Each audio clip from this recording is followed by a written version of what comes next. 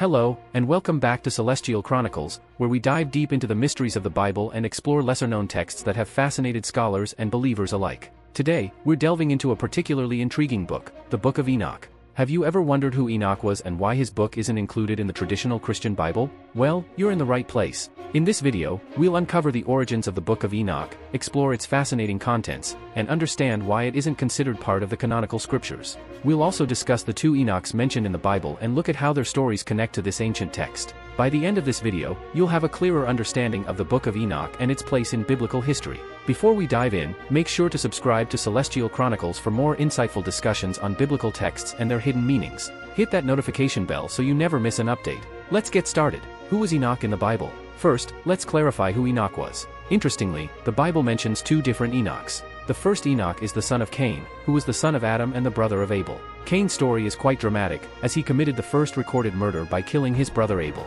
In Genesis 4 verse 17, we read, "Cain knew his wife, and she conceived, and bare Enoch, and he built a city, and called the name of the city, after the name of his son, Enoch." The second Enoch, whom we are more interested in today, is mentioned in Genesis 5.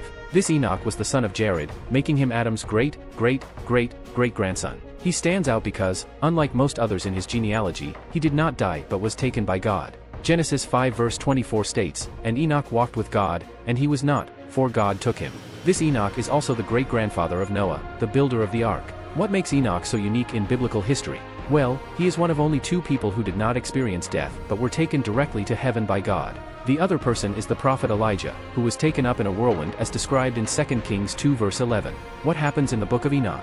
Now, let's shift our focus to the Book of Enoch itself. The Book of Enoch is an ancient Hebrew apocalyptic text, and it's quite a fascinating read. There are actually 3 books of Enoch, but for simplicity, we will focus on the first book, often referred to as 1 Enoch. The book begins with the fall of the Watchers, a group of angels mentioned in Genesis 6 verses 1 to 2. These angels, or sons of God, saw the daughters of men were beautiful and took them as wives. The Book of Enoch expands on this story, detailing how these fallen angels had children with human women, resulting in a race of giants known as the Nephilim.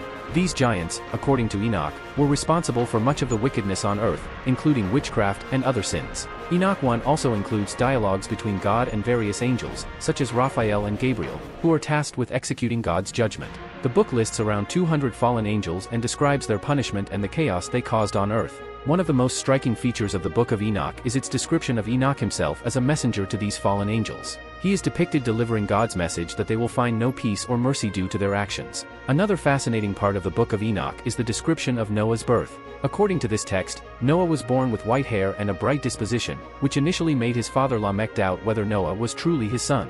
Methuselah, Noah's grandfather, seeks out Enoch for advice. Enoch reassures Methuselah that Noah is indeed Lamech's son and reveals that Noah and his family will be spared when God destroys the earth with a flood. This portrayal of Noah adds an extra layer to his character, blending elements that align with the Bible with more legendary and fantastical details. So, when was the Book of Enoch written? Scholars estimate its composition dates between 300 and 200 BC, placing it between the Old and New Testaments. It's important to note that the book is a compilation of various texts, so some parts may be older than others. This timeline makes it highly improbable that Enoch, who lived many thousands of years earlier, was the actual author. Instead, it's believed that the book was written by multiple authors over time. Interestingly, the Book of Enoch is referenced in the New Testament. Jude, the brother of James, quotes it in his letter.